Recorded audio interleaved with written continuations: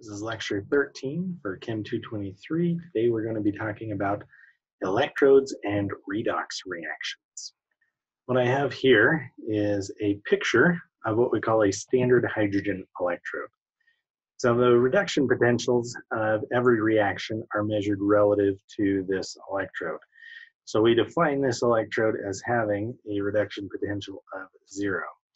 What does that mean? Does that mean that this system has no reduction potential? No, it means that we actually don't have a good way of measuring absolute reduction potentials. So all reduction potentials are just measured relative to each other. And this guy, the standard hydrogen electrode's reduction potential, is what defines that overall. So the way this works is this is just protons dissolved in water at a concentration of 1 molar. And these will interact with hydrogen gas that's bubbled into this electrode. And this gas is kept at a pressure of 1 bar. And so then if the protons in the solution get reduced by picking up electrons from this wire that's just sticking in here, then they will form hydrogen gas, which will come back out. If you're driving the reaction in the opposite way, then the hydrogen gas will come in here and give up electrons to the system and form protons. And so whether you are forming protons or forming hydrogen gas depends on the reduction potential of the other species, so the species in the other half cell. So how do we use the hydrogen electrode to make measurements? Well, we have a setup that looks like this, where on the left here, you'll see we have our hydrogen electrode. We have some gas bubbling into the solution. We have an acidic solution started at 1 molar H plus concentration, so that would be a very low pH, right? That'd be a pH of 0. And then we have this platinum wire running over here to our other electrode. So in here, what we call the hydrogen electrode is our reference electrode. So the reference electrode is the electrode that you know the potential of, and then you have another half cell or another electrode which you're trying to measure the potential of, and we call that our indicator electrode.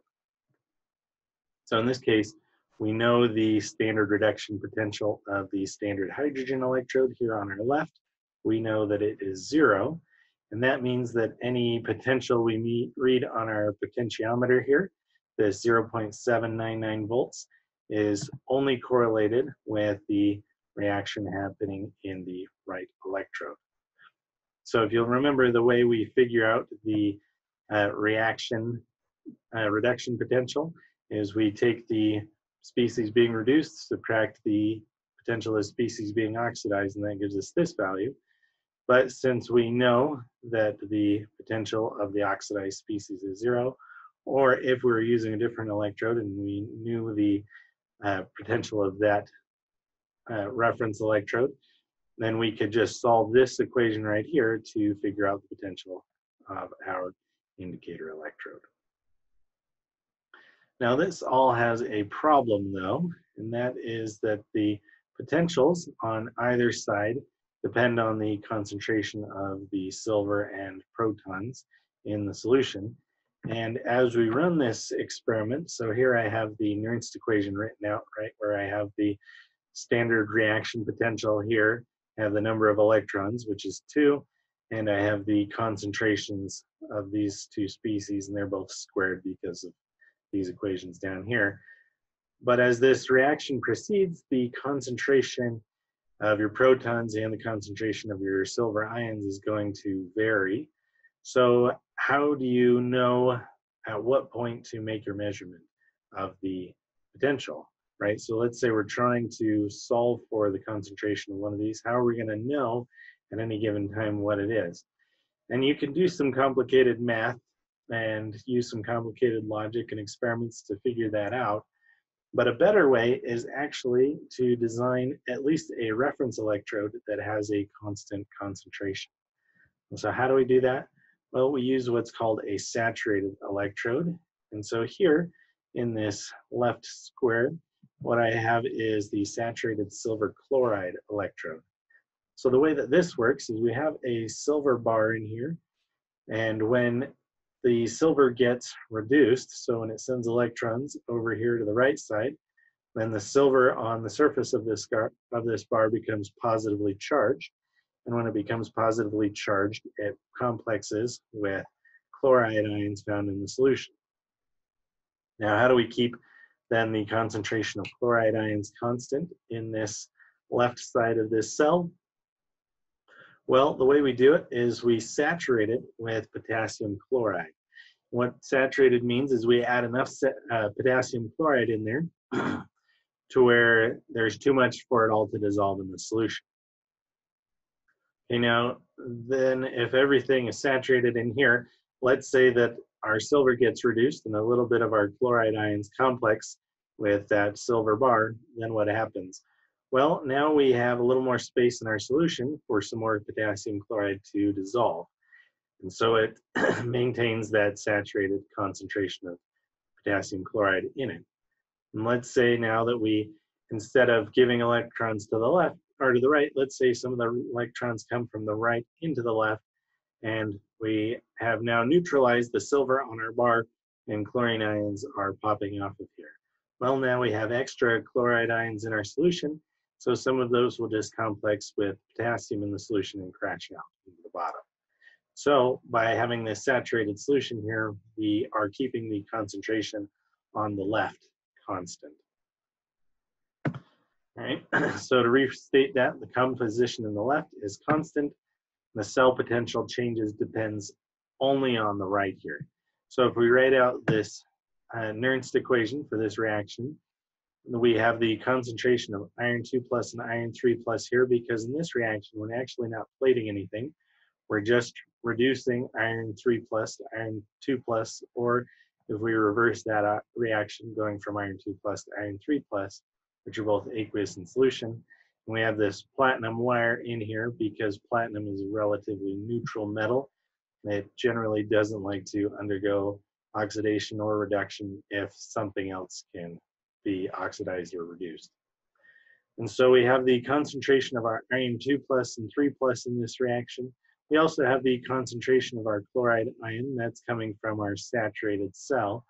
But again, since this guy is saturated, its concentration is going to be constant. And so this value of chlorine minus is not actually going to be changing over time. Now, it's not always very convenient to set up a big experiment like this, especially if you're just trying to quickly measure the potential of a solution or something like that. So instead of always setting up this beaker with the salt bridge and the bar and everything, we actually condense everything in this dashed line to a simple probe that looks like this. So it's just got your wire coming in here. And let's actually look at a schematic view of what's going on here. So in this probe, we have our silver chloride saturated solution. That's this gray area. And we have a silver bar stuck in here with a wire coming out. And now this silver bar then can be oxidized or reduced to gain or complex with the chloride ions or release them back into the solution. And then we have this solid potassium chloride or silver chloride plug down here. And this is what, this is the powder that will then dissolve up here if it gets too concentrated. And the salt bridge actually in this case is this little blue part right here. So anytime you actually stick one of these probes into water or into a solution, the salt bridge right here actually does leak a little bit of ions into your solution. Right. And then we have a little air inlet in here, and that is just to maintain pressure in here. Now, this guy still, though, has to be connected to a potentiometer and have another wire going into your solution. And so this is what it actually looks like in practice. You have your probe, and that plugs into this potentiometer, and then the potentiometer has another wire leading into your solution. I also want to highlight right here, I have the line notation for the half cell inside the anode. You'll notice this one actually has 3 spots on it, or 2 of these lines. So what's going on here, it's not as scary as it looks. You have the silver going to silver plus, and that's your actual oxidation reduction going on. And then the chloride ion in this case is actually just a spectator. And so we just have the silver plus here, and then the spectator is going to go on the right. I think there is a sapling question that has something like that in it. And if you need further help on those problems, I recommend just Googling how to write line notation for different scenarios. All right. Another electrode that we often use is called the saturated calmel electrode. So this is very similar to the saturated silver chloride electrode. The only difference here is that instead of using silver chloride, we're actually using mercury and chloride. And so this has liquid mercury in a test tube with a little bit of glass wool at the bottom of this. And glass wool will not let the mercury diffuse through it, but it will let potassium chloride solution in the outside here diffuse into it. And so it's got this little hole that holds in the glass wool, and the glass wool then holds in the mercury above it. And the nice thing about this mercurious chloride or calmel electrode, so calmel is actually just the name of this Hg2Cl2 compound. But the nice thing about it is with the silver chloride electrode, you can really only interact with the surface of the silver bar, but because this is a liquid in here, what you'll get is as this mercurious chloride forms at this junction right here where the potassium chloride and mercury meet, that mercurious chloride can then diffuse through the whole the whole mercury solution in here. And so this thing basically has a lot more surface area or a lot more reaction time than the silver chloride electrode. But then the trade-off, of course, is you have to use toxic mercury, and there's price considerations and some other experimental considerations to keep in mind when choosing your electrode. And then down here again, you still have this potassium chloride plug down here that will allow potassium chloride to dissolve in the solution, and you have your salt bridge, which is also sometimes called a porous plug down here.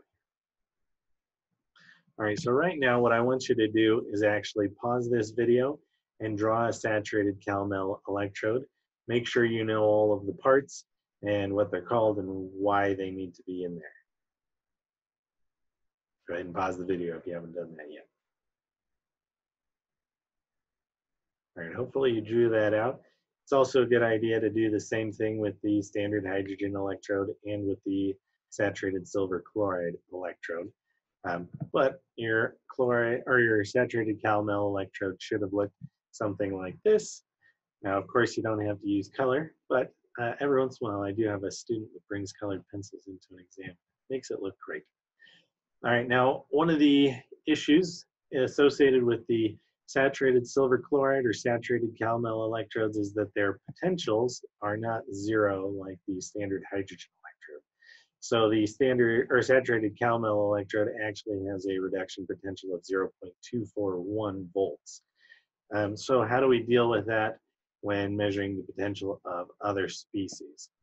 So for example, let's say we're trying to find the half cell reduction potential for going from copper 2+ to copper. Well, if we measured that reduction potential with the saturated hydrogen or the standard hydrogen electrode, we'd get a reduction potential of 0.339 volts for this reaction. And so what I have on this number line is just volts, and I've put the standard hydrogen electrode at 0 volts, and then I have put the copper 2+ copper reaction over here at 0.339 volts where we actually measure that.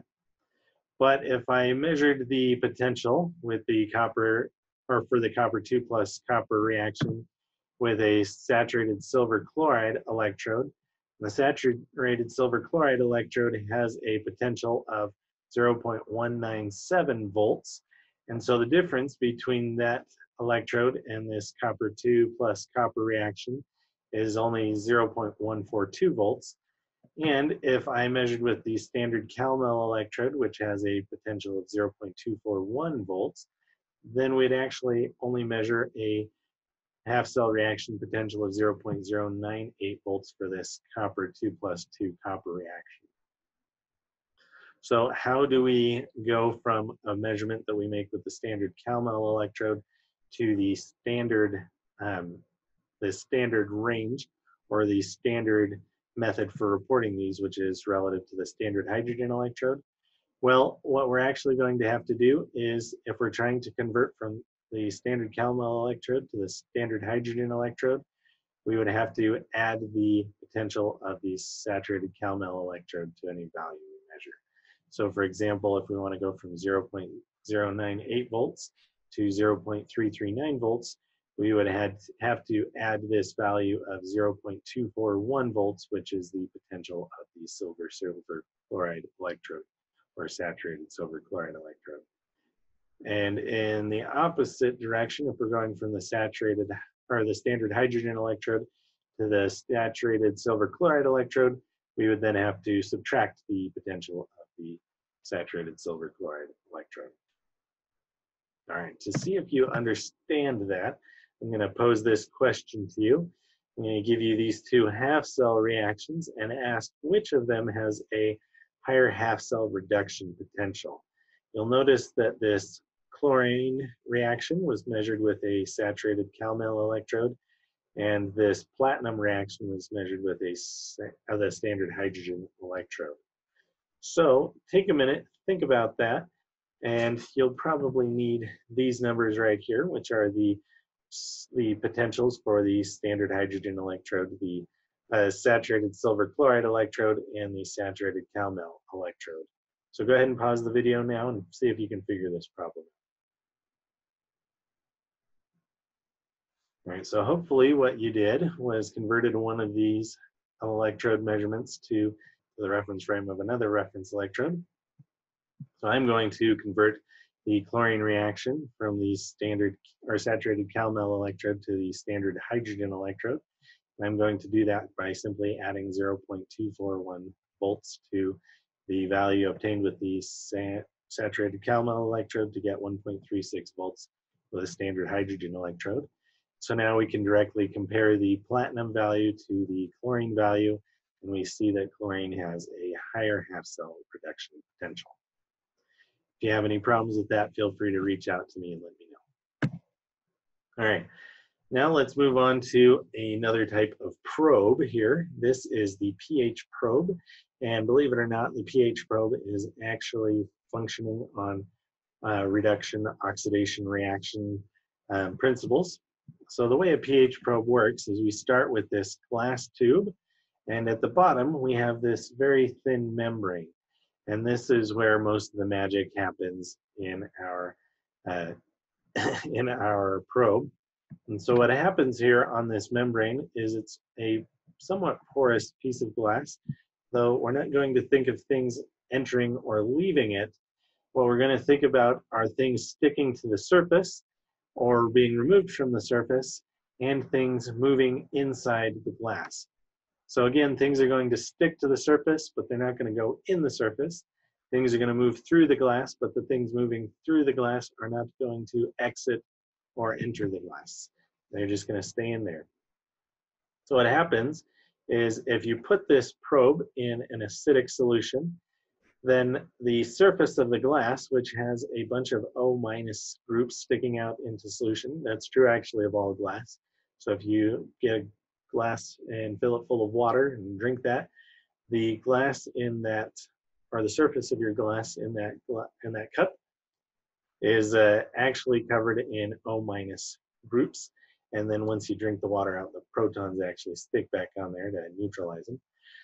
But anyways, if protons stick to the surface of this glass, glass generally has sodium and potassium and a few other ions dissolved in the glass. And if you put a bunch of extra protons on the outside, you're increasing your probability that they'll stick to the surface of the glass. And as you get more protons build up on the surface, that causes your sodium ions to then want to get away from the surface. So they will actually migrate through the glass closer to the other side. And as they build up charge on this other side, that makes protons on the other side of the glass less likely to stick around, so they'll pop off. And so they'll pop off inside this probe into this saturated potassium chloride solution here. And so as we are adding protons here, we're actually changing the amount of positive charge in the solution. And so we need a way to balance that out. And so what we have is this wire going through here with a silver bar in it. And so as we're building up charge in here, what we need to do is then build up negative charge as well. And so this silver chloride probe will actually pop off Cl- ions into the solution to balance out that positive charge. But the only way it can do that is by pulling electrons down through this wire to neutralize that silver or the silver plus ions on that bar. So where are those electrons coming from? Well, we actually then put a second glass tube around this first one, and this one is actually also filled with this KCl saturated solution. And these solutions, I should also mention, are buffered to pH 7. And this second solution actually has its own silver wire in it. And so if this side needs electrons flowing down into it so it can pop off chlorine ions to balance out that positive charge, then this one has to give electrons to it. So the electrons flow up one side and then back down the other side. And what we actually measure is the current or flow of electrons moving from one side to the other. And so then if this guy is giving off electrons, that means that it's building up positive charge on its surface. And so that means it is picking up Cl- ions from the solution. If it does that though, then we're building up we're depleting the negative charge from the solution on this side. So we have to gain that back by putting a little porous junction in this guy. So this guy will actually act as a salt bridge that'll either pick up ions or give off ions depending on which way the electrons are flowing. And so anytime you stick a pH probe into a solution, you're actually leaking a small amount of ions into that solution. Okay, so let's review all of that. If I stick this in an acidic solution, that means there's extra protons floating around this bulb, which means that protons are more likely to stick to the surface of this glass. And since this has a very thin membrane, that means we'll be able to see the sodium migrating through here. And by that, I mean we'll be able to measure its effects. So as the protons build up here, sodium is going to push through the glass to the other side, make it less favorable for protons on the other side to stick. They'll pop off in this solution, increasing the positive charge. We then need to balance that positive charge by losing chloride ions from this silver chloride bar. To do that, we'll have to neutralize the silver plus on this bar by taking electrons from the other side. If we're taking electrons from this side, that means we have a bunch of silver plus ions on the bar, which means chloride minus will attach to it, and we will have a depletion of negative charge in here, so we'll pick that up from the surrounding solution up here. Now, if the opposite happens, let's say we stick this into a basic solution. So you got to remember, in a basic solution, you have a depletion of protons. And so what that means is on our surface here, you'll have less probability of picking up protons. So protons will leave here. And since you already have some charge on either side of the glass, the sodium inside the glass will go, hey, now there's less protons on here.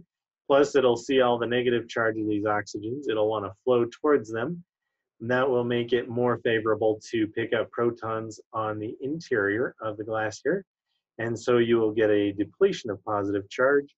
In that case, you'll have to neutralize that by having your chloride minus ions attached to your silver bar, which means you'll need to remove some electrons from your silver bar, and they will come over to this side, neutralize silver on this side, and the chloride ions will pop off over here, and you'll balance out charge through the salt bridge. Okay, go ahead again and pause the video, draw a pH probe, and explain to yourself how it works. If you can't explain how it works, then go back and rewatch that lecture that I just gave on it. And if that's not helpful, make sure to turn to the textbook for answers as well. If you still can't get it, feel free to reach out to me or to the rest of the class for help. All right, so hopefully you paused there and drew out your pH probe, and this is what you should have gotten.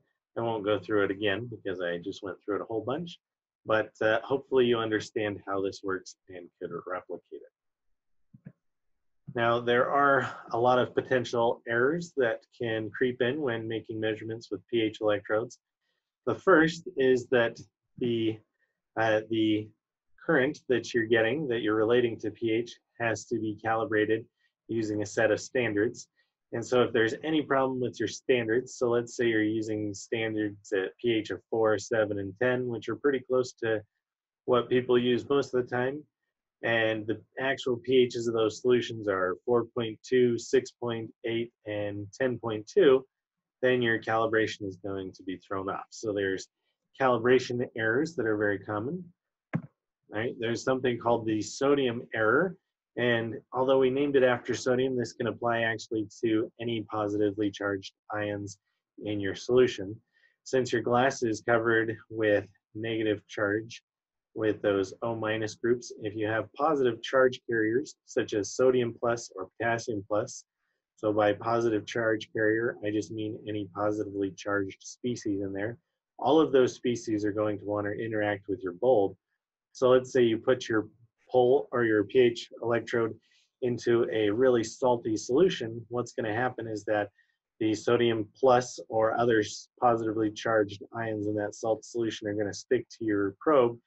And that's going to trick your probe into thinking it's got a bunch of protons on the end of it, even though it's actually just got a bunch of other ions on the end of it. And that'll give you a false pH reading. Additionally, there's something called acid error, which is kind of like the sodium error, but the acid error is when you have too many protons in your solution, and what you end up doing is saturating the surface of your pH probe. So basically you fill it up until there's no more room to fit additional protons on there. And in that case, you just stop measuring accurate pHs. So let's say the actual pH is -1 and your pH electrode saturates at pH 1, then you're just going to measure a pH of 1 even though the pH is actually a lot lower. Okay, the next type of error we're going to talk about is, all right, you can also get errors associated with the temperature. So the temperature is going to change the current of the electrodes as they go from one wire to the other. It's also actually going to dramatically affect the rate at which sodium can migrate through the glass in this bulb. And so you generally want to calibrate your pH at the same temperature as the temperature of your solution. So let's say you're measuring the pH of an Arctic lake, then you should just bring your reference standards with you so you can calibrate it there. Another type of error is type of glass. Different types of glass have different limits for their acid error, or the other side, which is called your base error, which is where you basically deplete every spot on the glassware of protons you can't deplete anymore.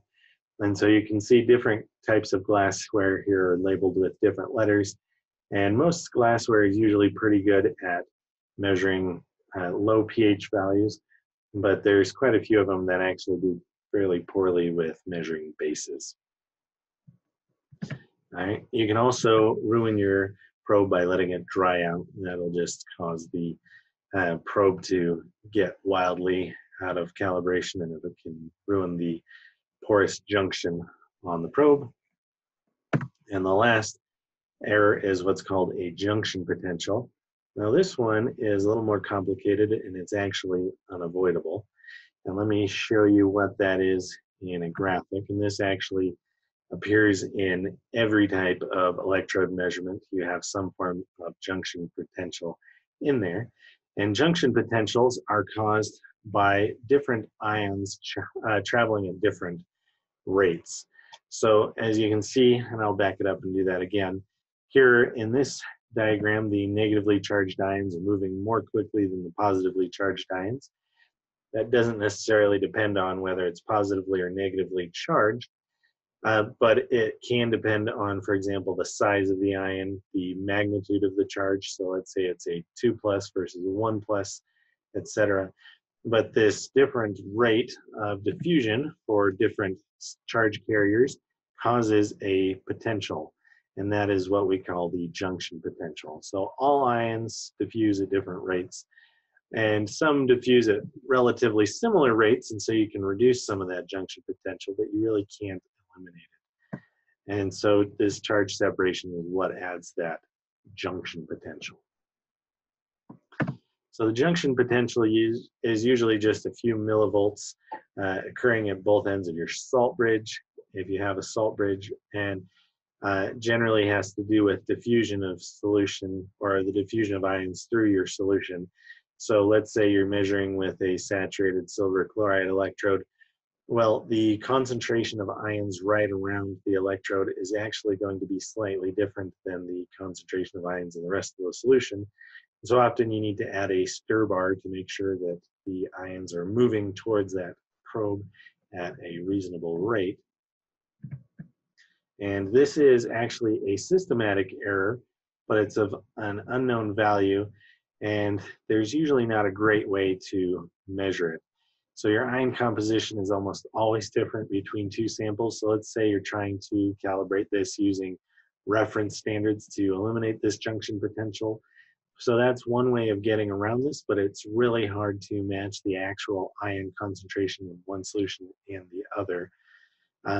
And so there's often just no good way to measure the junction potential. And we often just live with it being present. All right, so that does it for our electrodes for today. Now we are going to move on to balancing redox reactions. We're going to start just with an example reaction here. So this is chromate reacting with I-, and this is giving us the Cr3+ and I2 species as products. And we want to balance this. As you can see, there's clearly two chromiums on the left, one chromium on the right, one iodine on the left, two on the right, and there's some oxygen over here that's not over here, and the charge is definitely not balanced throughout this reaction.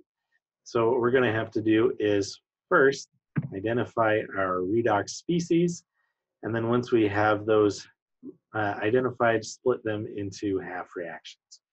So now I have my chromate and Cr3+ in one reaction, I have my I- and my I2 in one reaction. Then we are going to balance these half reactions. Once we balance these half reactions, we're almost done. Okay, so the first thing we're going to do is balance the redox species. So you'll see I put a 2 on this chromate here now because there's two chromiums on the left, so there needs to be two chromiums on the right, and I put this 2 in front of the I- to balance out with this I2. The next thing we're going to do is balance out our oxygens with water. So what that means is we're going to look in this reaction and in the other reaction, look for any oxygens. So there's only oxygens in this top reaction, but there's 7 of them. So we need to add 7 oxygens on the right. Okay, now that we've added oxygens in the form of water, though, we've also added a bunch of hydrogens. So we're going to balance out those hydrogens with protons. All right, so we've balanced out the hydrogens with 14 protons. And the last thing that we need to do is balance our charge with electrons. So what that means is we're going to count up the charge on the left. And here we have 14 times +1 plus -2. So that's 14 minus 2. So we have a total of 12 plus on the left, and on the right, we just have 2 times 3 plus. So we have 6 plus on the right. So how do we get 12 plus to equal 6 plus? Well, we're going to have to add 6 electrons here on the left. All right. And then down here on the bottom, we have 2 minus on the left, and we have no charge on the right. So we'll need to add some negative charge to the right in the form of electrons. Okay, now there's one more step to balancing this reaction, and we get to skip this step because I said this is an acidic solution. And that is that if we're in a basic solution, we're going to neutralize all these protons with OH minus. And I'll give you an example of how to do that on the next slide. But here, I told you it was acidic, so you don't have to do that. Now, a few of you now are going to think, well, how do I know if it's acidic or basic? I'll have to tell you that. And the stoichiometry of these can change whether you run the reaction in an acidic or basic solution. And so, again, I'll just have to tell you whether it's acidic or basic. But since this is an acidic reaction, we're going to skip step E here. And then the next thing we need to do is make sure that we can take this top reaction, add it to this bottom reaction, and all of our electrons will cancel out. And so to do that, we're going to have to multiply. And so this top guy has 6 electrons, the bottom one has 2. We can't divide this top whole reaction by 3 to make those even out. If we could, or if this could all divide by 3, then we could just do that. But since that would give a bunch of these guys non-integer values, what we're going to have to do is multiply this bottom reaction by 3. So we get those values. And then we're just going to add this top reaction with this bottom one into a single reaction that looks like this. Now, we need to cancel out things that appear on the left and on the right. So we have some electrons on the left and on the right. Those cancel out, and so our reaction simplifies to this, right? Looks really messy. It is really messy, and it is really complicated. So you need to get these steps down in your head. So this is slightly different than how it's done in the appendix that you have to read. If the method described in the appendix makes a little more sense to you, then it's fine to use that method. This is the method that I like. I think it's a little more straightforward than the other. And you can just memorize the number of steps a little more simply, I think. And then the last thing we're going to want to do is double check that our stoichiometry and charge works out. Okay, so you can see we have 6 iodines up here. We have 14 protons on either side, right? We have 14 on the left and then 7 times 2, which is 14 on the right. We have 2 chromiums on the left, 2 on the right. We have 7 oxygens on the left, 7 on the right. And then, of course, we want to double check our charge to make sure it is balanced. So we have 14 plus minus 2, so we're at 12 plus minus 6, which would get us at 6 plus. And then on the right, we have just this 6 plus and nothing else. So we have 6 plus on the left, 6 plus on the right, and that all works out. All right, now I will give you an example of balancing a basic redox reaction. I'm going to go through the steps a little more quickly just because we just went through them. And really, I just need to emphasize this step 3E right here. All right, but let's start with this reaction, Cn minus plus iron 3 plus going to CnO minus and iron 2 plus. And we'll do this in a basic solution. So again, we're going to identify the redox species and divide into half-cell reactions. So here we have the Cn minus going to CnO minus, and we have iron 3 plus going to iron 2 plus. And then we're going to have to balance each of these half-cell reactions. We're going to start by balancing oxygens with water. So the only oxygen here is CnO. So we just have to put 1 oxygen on the left there. We're going to have to balance out the hydrogens with protons. So we only have the 2 hydrogens from this water in this reaction. So we just have to add 2 protons on the right. And then we're going to balance our charge with electrons. So we'll count up the charge on either side and add the appropriate number of electrons. You can just trust that I did that correctly here. And then if it's basic, we need to neutralize the protons with OH minus. And this is how we do that. We basically just add the same amount of OH minus to either side of this reaction. So here we have 2 protons on the right of this reaction. We don't have any other protons anywhere else in either of these 2 reactions, so we're going to add 2 hydroxides to the left here. But we can't just make up hydroxides, so we're going to add 2 hydroxides to the right as well. And then all we're going to do after that is multiply everything if necessary. So we need to multiply this iron reaction by 2. Now there should be 2 electrons on the top reaction. We cancel out with 2 electrons down here. And there's going to be 2 protons on the top that are going to react with the 2 hydroxides on the bottom left here. We'll then just add these guys all together and we'll get a reaction that looks like this. Again, our electrons can cancel out, but here we have something else that can cancel out. We actually have protons and hydroxides on a single side of this reaction, and those can combine together to get us water. Now we have 2 waters on the right of this reaction and only 1 on the left, so we're going to cancel out the one on the left and one of the ones on the right to get down to 1 water. So then we can rewrite this all out and we're going to get a reaction that looks like this.